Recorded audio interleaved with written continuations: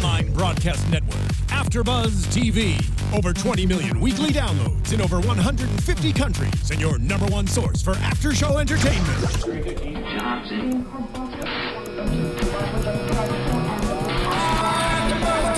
AFTERBUZZ TV, the destination for TV superfans. Producing aftershows for over 300 of your favorite TV shows, interviewing celebrities and showrunners, and bringing you behind-the-scenes exclusives. All thanks to E! Entertainment's Maria Menounos, producer Kevin Undergaro, and internet leader Akamai.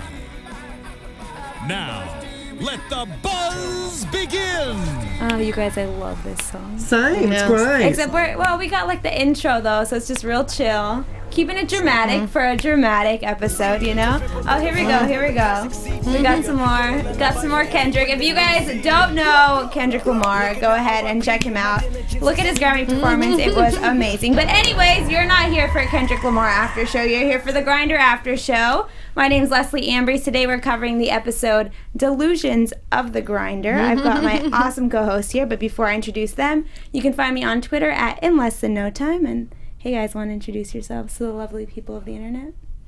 Well, hey guys, I am Lacretia Lyon, and because that name's so funny, as long as you can spell it right, L-A-C-R-E-T-I-A-L-Y-O-N, you could find me anywhere on the internet, because there's only one.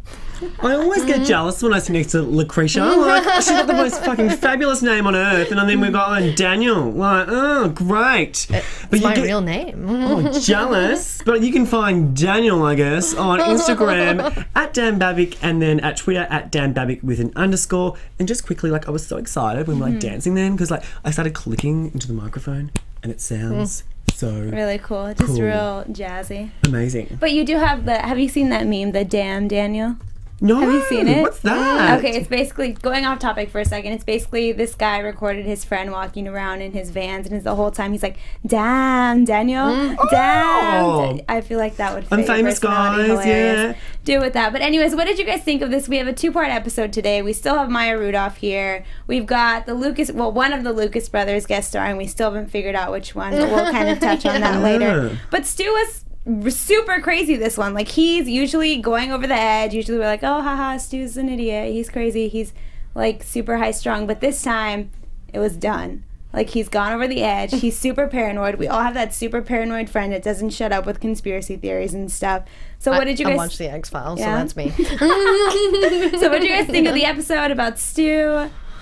I honestly love that Stu is the one that they're looking at and being like, dude, you're just being dramatic. And since, you know, obviously the Grinder is always dramatic. But to me, I think Stu is on to something. I don't think it's just his paranoia and, you know, them always just missing him. That's why I hope that in the next episode it shows that Stu was right. But you know they'll never give him the credit. Stu's the crazy guy in like all those like, what are they called? Those dystopian films where he's like, oh, the world's gonna end, the world's gonna end. And it's like, shut up, you're stupid, and then the world ends, and they're like, oh, the crazy not guy so was stupid. right. He's Chicken Little. Yeah, pretty much, pretty much. Brings me to my bloody personal life when I was telling everyone for years, don't drink the milk, and now all of a sudden everybody's, you know, all about the no milk vibes and doing the almond milk and all of that, and I'm like, see, I fucking told you, people.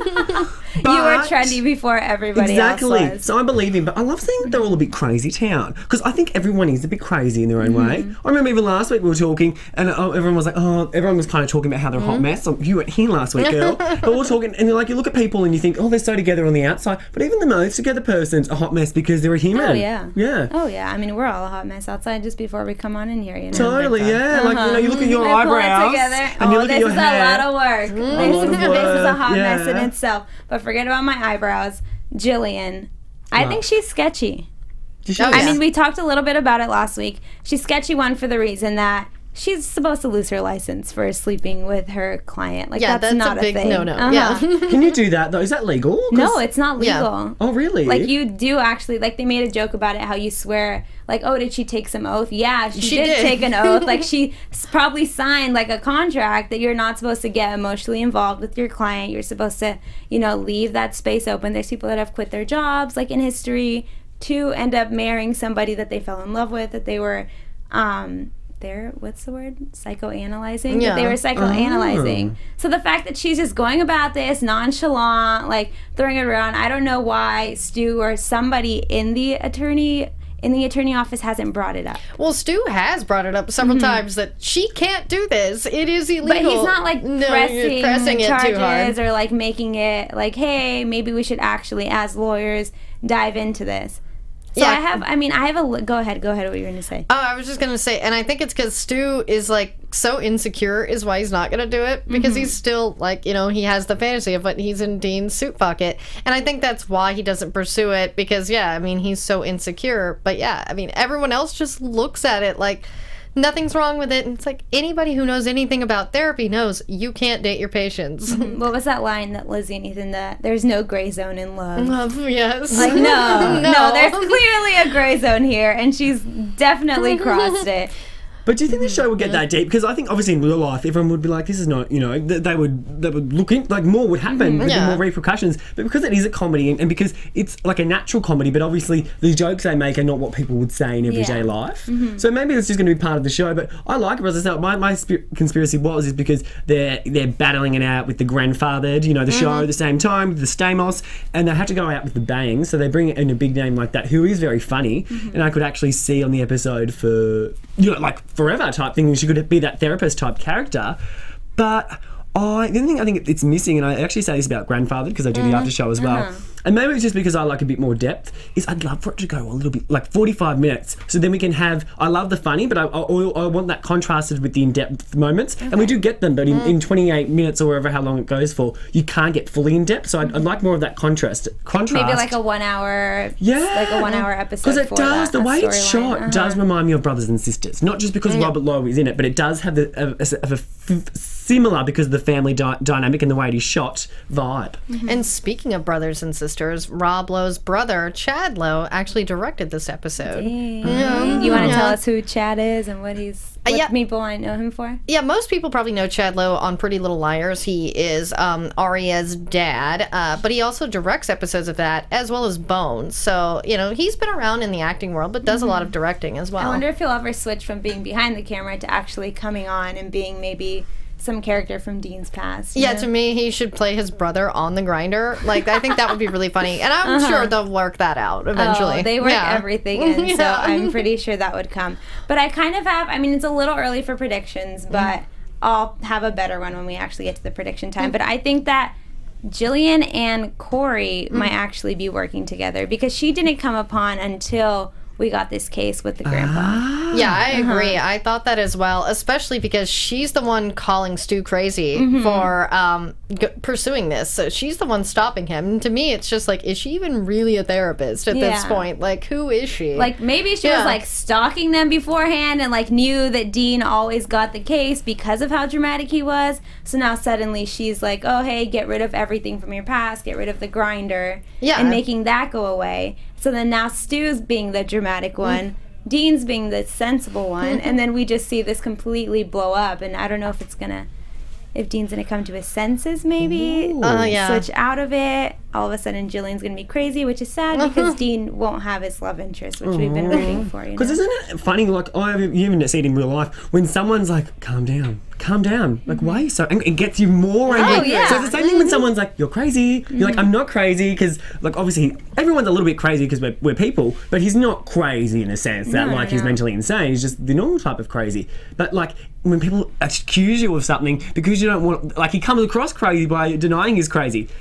I don't even know how I'd word that even more, but I'm just like, smart No, I think girl. you got it perfectly, because I mean, eventually Stu's going to reach that boiling point of, he's kind of there already, but he's going to reach to where it's going to turn around, I think, and then we'll see some redemption from that. Yeah, but I reckon she's definitely a fraudulent bitch, for sure. I hate fraudulent bitch. Some audiences like to get personal. I always get personal, so I don't give a fuck. Go for it. I was, you know how, because I was almost like so not late for the show, but just as we were going live to air, you saw me on my laptop, and the reason is because I'm planning this event for work on Saturday, and because we employed an event planner who was fraudulent. Like, massively fraudulent, and pretended she did all these things. So I'm all about the fraudulent vibes. I'm like, if this can happen in my life, it can happen on the grinder as well. Definitely on the grinder. Yes, I reckon she's a fraudulent.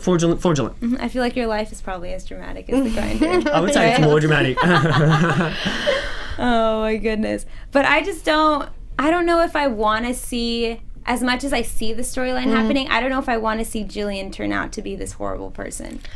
I mean, to be honest, she already seems like it. I mean, she's sleeping with her patient, even if she's not a real therapist. So she's not ethical. She can still bounce back. And to me, the way she talks to Stu and Dean, like, and wanting him to erase the grinder, I mean, in theory, a therapist probably really would say that, but this really extreme way of erasing it is just like, no one would ever have him do that. But I did love his DVD player. Oh my gosh, at the beginning. And then she's like, you could have just smashed the DVD. With the little reference of, okay, Dean's dramatic, the grinder days are over, and the grinder on the show is actually dead. Yes. What was he, a Mexican busboy? Yes. Which I have to say, his Spanish was not that bad. Yes, it was adorable. And I really like that Dennis Haysbert made a cameo as the guy, like, putting him in witness protection or whatever, who was the president on 24. He does the Allstate commercials. He's just so, you know, such a recognizable person. And to play like a funny cameo like that was really interesting. Look at you coming in with the I know, she's so smart. I'm just like, no, beach, don't like awesome. She's like, oh, I've seen this guy already on this show and that show. I've got y'all covered. Love it. But it got me thinking when he was watching his, it would be very, you know, we always say it would be so hard to let go of it all, because I wouldn't cope. Like, looking at how fabulous I was before and now but I think his life's actually, in a sense, it's getting better now because he's surrounded by so much family and love. Like, even though he had this amazing career and all this success and this outpour of love from, you know, everyone around him, it wasn't as deep or it wasn't as real as, oh my God, I always have my deep moment in the grinder. You're killing it, yeah. Oh my God, I am smart. No, but like it was, you know, that doesn't even compare to the magnitude and the love that he has from his family. So I like that I think his life is actually more rich, better off living the life he's living now than when it was when he was the grinder. I know he's struggling, but I think he'll come to that realization in the end of the series, or whenever at some point he's going to come to the realization that, hey, this is the most important and best part of my life, not me on a TV show. Or not the, like, classic. It's a good twist to, like, telling. Like, I feel like it's a Rob Lowe's, now that you said that, like, Rob Lowe's personal message to Hollywood, like, hey, this isn't everything. It isn't, family is, which he has his own family, so I would assume. And he said it as well before. People have, like, he said that before in interviews, like how that's the most important thing to him, his family, and all of his fame and all of his success means nothing to the time he spends with his boys surfing on the beach. And that's even, like, I've noticed with, I'm not sure about you girls in your career, with the hosting and stuff. Like, I have interviewed some of the biggest celebrities in the world. I've been to some of the biggest events, but and that's great. But what sticks out to me in my life and the greatest memories are the ones that I've shared with my family. Oh, definitely, yeah, your family, your like close friends that you have and that you're able to laugh with and share those memories with. Yeah, and what's interesting is Rob Lowe's family is actually a lot of the inspiration for this show because, you know, his relationship with Chad is very similar. I mean, like, he's talked about it. His relationship with Chad is kind of like this with Stu, and then his father is really a lawyer. So he obviously gets some real good legal advice. He's getting the actual straight legal advice, not like Corey be hiding in the back alley getting the flash drive, you know? Yeah. Wow, I didn't know anything about that with the father being a lawyer. And and if I mentioned it before, I guess I didn't know. But I know you're coming in. I know random facts. What else can you just tell us just quickly? Lacretia? Well, I guess in regards to the show, what's interesting is Fred Savage as well. You know, his brother is Ben Savage, and they were both actors, so I'm sure that you know, really plays into it because, you know, Fred did The Wonder Years, Ben did Boy Meets World. So yeah, this whole brothers and sisters, like you brought it up with Rob Lowe, is really a lot of what this show's about, and these people have these real connections, you know, in Hollywood. It kind of seems like a nice break for everyone in Hollywood that's doing their own shows, that knows Rob, that knows Fred. That this is like their, hey, I'm just gonna go be on the show for fun and go hang out with my friends and just do something like some good quality comedy. Yeah, because Rob Lowe always wanted to do comedy, but I think it's really funny because he even admitted, he goes, I felt like I was too pretty. Everybody told me I was too pretty, and you know, they keep putting me in these like Hallmark type movies, but I wanted to do comedy, and he really only got that chance after like Wayne's World, like 20 years later. He does Parks and Rec. So yeah, and then that's what opened him this. Yeah. And he killed it. I mean, I say that every week, but he killed it in Parks and Rec. Like, I was watching it earlier today, and I was like, yes, I love crazy, like, over-the-top Rob Lowe, you know? Yeah. I will have a glass of water. I will have 2 ice cubes. Like, that's how I would do it. Literally every episode. But he probably likes it because, you know, everyone is so obsessed with what he looks like. Even us, we're all like, we can't stop talking about how good he looks. I know with Stamos in his show, but like, oh my God. But because Stamos isn't that funny in his show. Whereas he's so funny that you forget about the way he looks. Exactly. So, I mean, what a nice break that he's just like, oh my God, if people aren't like, I mean, I'd probably love it. Pretty people struggle too. People struggle, pretty people struggles. I'm just so over everybody telling me I'm so hot. I want people to think I'm funny. That's his problem, but you do because he is so talented. Ooh, just gave you a bit of a noxie because of my flammy hands going over the top, getting into it. But yeah, it's so nice to him. He can just kind of focus on his talent rather than just what he looks like. Yeah, kind of switching over real quick because you said that John Stamos isn't that funny. So do you think Grandfathered maybe might get the boot for the next season and we'll see the Grinder come up because of how awesome their guest stars are? What's kind of your insider information? Well, it's funny because the insider information I'm getting is the grandfathered numbers are stronger. Oh, wait. They are stronger. Really? Yeah. They're definitely stronger, but not by a lot. But personal preference, like the Grinder, 100%. Is that more like it gets you laughing more than the other? Yeah, and I think it's just got that little bit more. It's natural. Like I think Rob Lowe, I feel like he's almost meant to play a comedic actor. Yeah, that's kind like of he what, wanted. Yeah, he finally got it. And he was meant to do it. He just happens to be extremely good looking. Whereas I think John Stamos is supposed to play the good looking character. He's funny, but I think he's supposed always to, the playboy. Yeah, and I think that it doesn't come off as authentic, so therefore I don't like it as much. Like he has his one line from Full House, I have mercy. Yeah. It's those one-liners that are written for him, and of course it's funny because he's got the top comedic writers writing for him in the world. But yeah, you can see it's not authentic. Yeah, because even in the past, like going from breaking in between from like Full House and Grandfathered, you don't really see John Stamos doing a lot of funny stuff. It's always like the very suave character, always coming in. He was guest starring in like really like lawyer shows and different stuff. So, Look at you. And I'm like broad, and she's like, "Hey, let me give you the actual." I was like, I loved his SVU episode because I actually found it hysterical because his character was just such a douche. Because have you always been into TV? Like, have you always been like a TV junkie and addict? Yeah, pop culture junkie. I'm like Abed on Community. She's so good. Only seen a few episodes of Community, so can't really fully laugh at that one. But holla to Donald Glover, love him. Hashtag 6 seasons in a movie. Childish Gambino. The jam. But what were your guys' favorite? Just kind of jumping into a random one. What were your guys' favorite quotes in this episode? Because there was a lot of funny one-liners in this one. There was. My favorite quote, because last time I remember I had that massive my Oprah quote, which I love. You took a quote that we didn't even think was going to be deep at all and just went with it. I love it. Favorite quote. I don't actually have. Do you know what's funny? I actually don't write things down because I believe if it's good enough, I'll remember it. Oh. And there wasn't a particular quote that I remembered. Really? So that means there wasn't. I mean, great episode, but I don't think there was a standalone quote that was Not so too good. funny. I would have remembered it. Yeah. So. Yeah, for me, there were like several good little moments, actually almost for every character. Like Lizzie, when she said the universe wanted her to have a character building experience. I love that. And then when Todd is pretending Stu is Dean, and he's like, well, Dean would have come up with a backstory. Like, because he's just like asking all these questions. He's like, I don't know, you do it. And then this sounds like a TV show. Real law is boring. It's paperwork, jury selection, blah, blah, blah. You're trying to make it sexy. Don't worry, I've been there. Like, Dean had a lot of lines. Yeah. My favorite was when he was just like, I'm not a lawyer. Yes. Because suddenly, after 15 episodes, he's finally come to his senses. He's got this thing, so I was busting up at the irony with that. And even the, what, you wanted me to get a cab for her? Jillian's not some skank. Yeah, I like that. And then when he was like, did you hear that? That was a wall coming down. Ooh, what was kind of always the acting references. Yes, he's just super dramatic. What was kind of interesting though, because it's true, because the therapist was saying one thing about Stewie, was that he's insecure, and I think he would be. He is definitely. Totally, yeah. Having a brother that was a superstar, and then him as a lawyer. It's so funny because people can be lawyers or doctors, but for whatever reason, people put fame on a different platform. Oh, definitely. I was at a pre-Grammys party, I think last week or the weekend before, and there was this top eye surgeon there in the world. And my friend is very high up at Access Hollywood, and he gave her free LASIK eye surgery so he could be on the Access Hollywood show.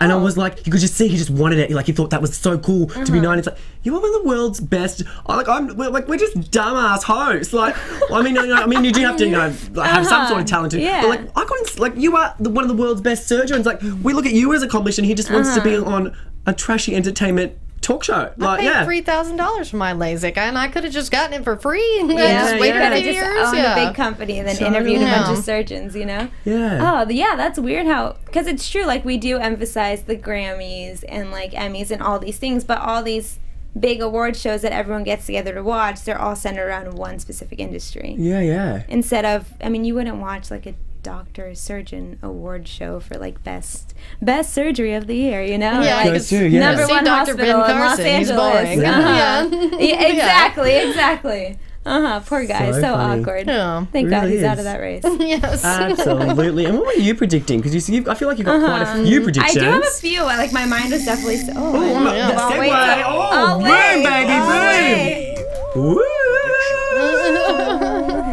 I always feel like I'm just gonna be like transported. Can you do to a that? No. different- I feel What? like you would know that. Like, you know the Sa Sa song by Paris Hilton, like Sa Sa Sa Sa Sa Sa Sa. I can't dance. I'm a disgrace to my culture. I love You it. put me on the dance floor and I'm like, I don't know what to do with myself. But in terms of predictions, I mean, going back, the Jillian's going to be super sketchy. Corey's going to be turning out to do something. But kind of my other prediction goes into that is I think Jillian might be getting this information from Sanderson and Yao somehow, and she's the one that's actually delivering it to Corey. Yeah, I do believe that she's the one behind it, and that, you know, I don't know if she was the one in the van, but I do think Stu is onto something.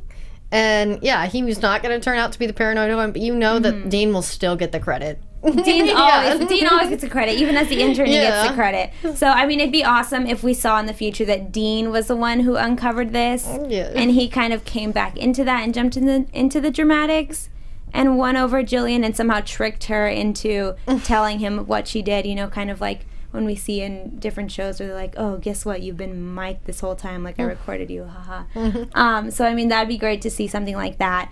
I'm still rooting for my Ethan and Lizzie episode. Yes. I think that needs to happen. They're great adorable. actors. They literally get one line per episode. Like, let's throw them in there. Let's give them a better storyline, whether it's at school, whether they turn out to go to the office, because suddenly everyone is in the office now. We have Deb in there. You know, everyone's kind of congregated in that one area. They were in there for a few seconds. So maybe a prediction of what's to come of them.